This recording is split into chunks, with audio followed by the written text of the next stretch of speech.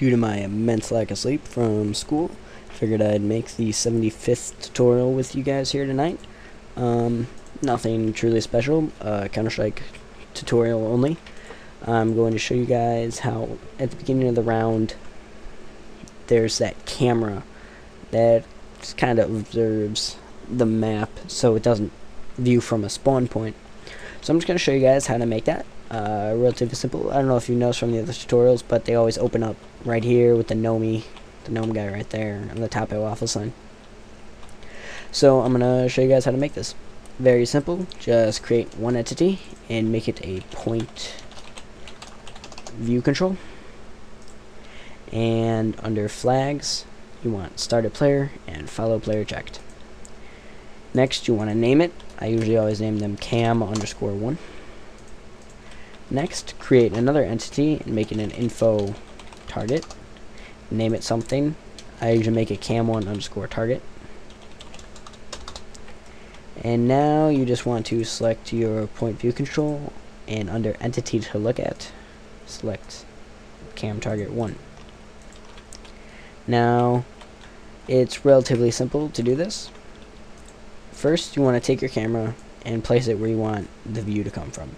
So I'm going to put mine on this spot right here. So that's going to be right there. And now where it's going to look at. So basically, take your info target, and all I do is I go into my 3D view, place myself in front of the camera, and basically look where I want it to go, and then paste it right there.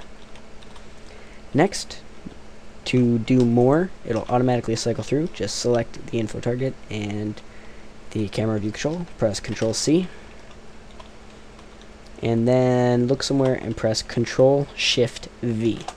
This will do the paste special window, or you can use edit and paste special. And that'll create a copy of these with alternate names that will automatically they'll automatically change the name so they will not interfere with each other. So then just go ahead and place this wherever you want it to go. And boom. So you just want to place these, and then it will automatically cycle through them at the beginning of the round. So I'll make one more here.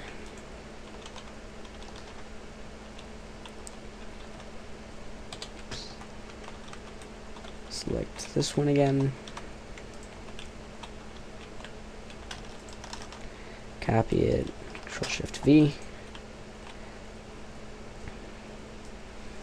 And I just want this one overlooking the courtyard. Okay, so that's relatively simple. And I don't know if you guys have ever noticed this before, but in Counter-Strike, when you're selecting your team, you can have text be there giving a brief map description. There's one for DDoS 2 giving a short backstory on the map. It's kind of interesting. So the first thing you want to do is go to Save As, and then just copy your map name exactly. Save it. Next, you want to open up your Counter-Strike directory, so C-Strike, and then go into Maps. Right-click, go to New, and Text Document. Paste your map name there. Next, open up that map name, or that text document, and this is exactly what will be in game. So I'm just going to type some here.